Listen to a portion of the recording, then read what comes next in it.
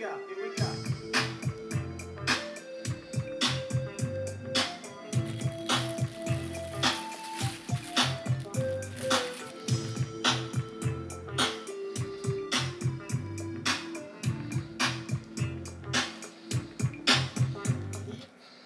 What's up, everybody? This is the PMK Reporter, and this is a special video, and I've been gone for a while, but this video had to be made.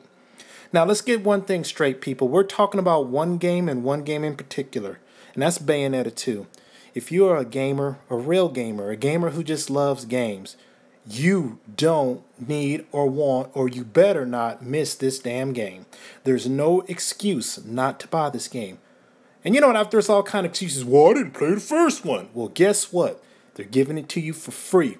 Well, it doesn't have online play. Well, guess what? It's got online co-op. Well, it's too simple. It doesn't have a fighting system that has some depth to it. It's got that. It doesn't have customization. It has that too.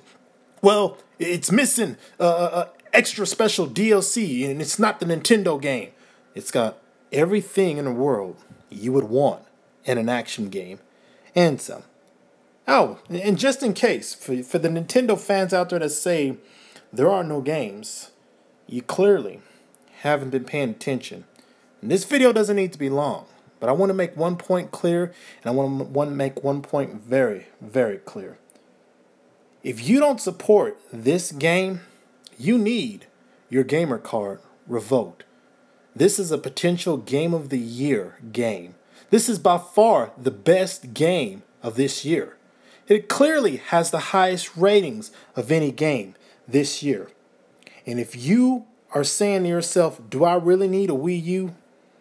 If this isn't enough by itself, in one more month, Smash for Wii U should be the ultimate reason why you need a Wii U. And after that direct yesterday, and I don't know how many of you guys watched that, but it should be clear as day that the only next generation console bringing out legitimate content at an affordable price with the quality seal of approval, that's Nintendo, baby. So, shout out to everyone who is supporting Operation Platinum. It's a great cause. Nintendo needs to make more games like this, and you know, talk is cheap. You know, people can say they won't change. People can say they'll support the game. But in the end, ladies and gentlemen, we vote with our wallets. Go out there and support the game. And if you're one of those people that doesn't vote with your wallet and you don't support this game, I don't want to hear anything out of your mouth. Nothing. Zip, zero, nada. Hey, I'm just keeping it real. That's all I got to say on the matter.